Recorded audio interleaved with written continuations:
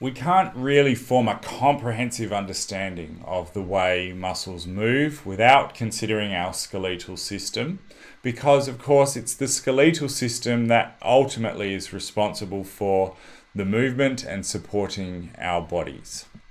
So in this video we're going to look at the skeletal system, and in particular we're going to look at the joints of the body. So a joint within the body is really, in its simplest form, is two bones that are connected together. And the joints that we're really interested in from a human movement perspective, are what we refer to as synovial joints.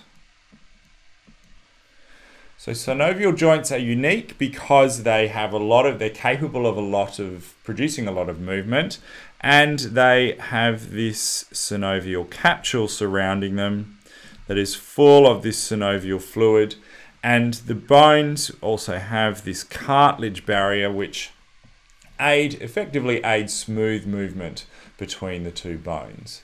But in its simplest form, that is what a skeletal joint is. It's just two bones connected together. And they're connected by ligaments, which aren't shown in this generic video, but effectively that's what they are. They're two articulated bones. And they allow the body to move. So when a muscle contracts, they allow that movement to occur. So let's have a look at some examples of joints within the body and consider their shape and how they facilitate movement, as well as the muscles that connect to the bones. So the two important concepts that we need to consider when we're looking at joint movement are, first of all, the degrees of freedom.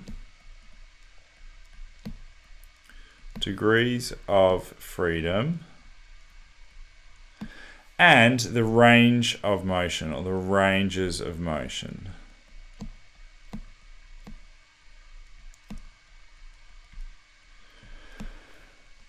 So a degree of freedom refers to the movement that a joint is capable of performing or capable of doing. And not all joints have the same degrees of freedom. In fact, a joint will typically have either 1, 2, or 3 degrees of freedom. So it means that a joint can either move in 1, 2, or 3 directions, is a good way of considering this concept of degrees of freedom. The range of motion then refers to the amount of movement. Oh, that was a funny M.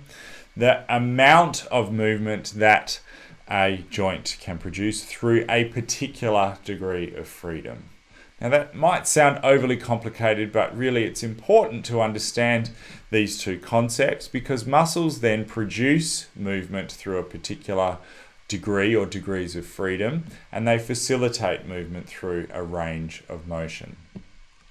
So it's not just the joint, of course, that influences the range of motion of the joint. The flexibility of the muscle and so forth can influence it, but the structure of the joint can influence both the degrees of freedom and the ranges of motion that joint can move through. So let's look at a simple example to start with, and we'll consider the elbow. So the elbow, you can see here, is described as a hinge joint, and it only has one grey arrow going backwards and forwards. As you might guess, that means that the joint only has one, and I'll use DOF to represent degree of freedom. It only has 1 degree of freedom that it can move through.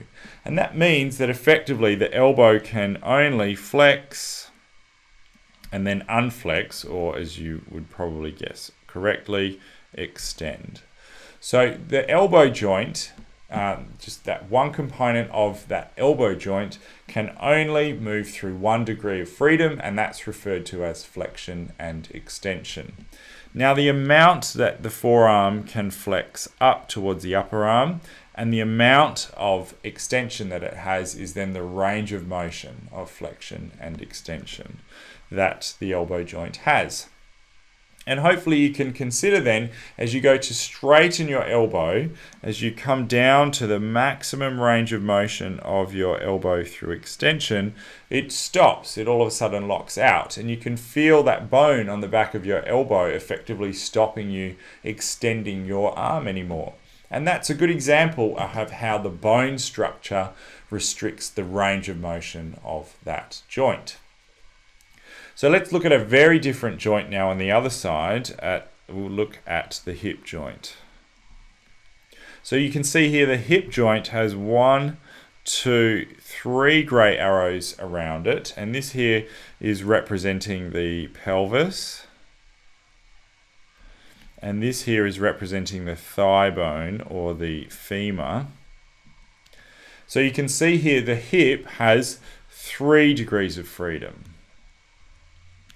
It's capable of moving forwards and backwards, or flexing and extending. Flex, extending.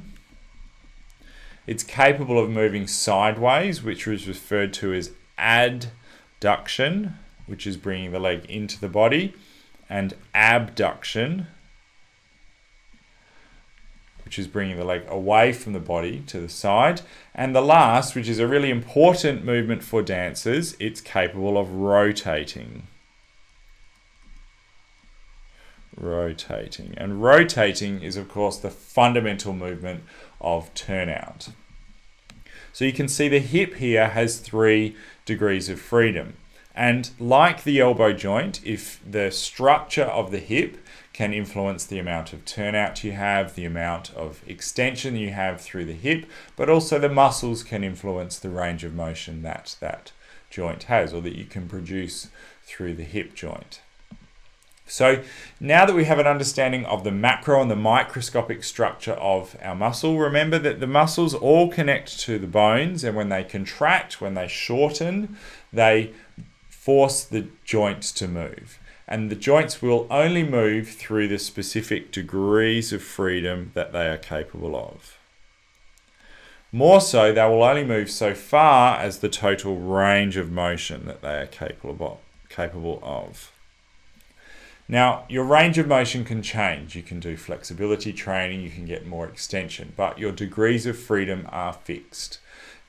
However many degrees of freedom you see here, either through the elbow or the hip or the shoulder, whatever, they are fixed. You're only going to have those degrees of freedom for the entirety of your life, because the skeletal system dictates that we can only have those certain degrees of freedom because of the structure of the joint. So now that we have a better understanding of joint structure, we can look at then how the interaction between the muscles and the joints work together in order to produce movement.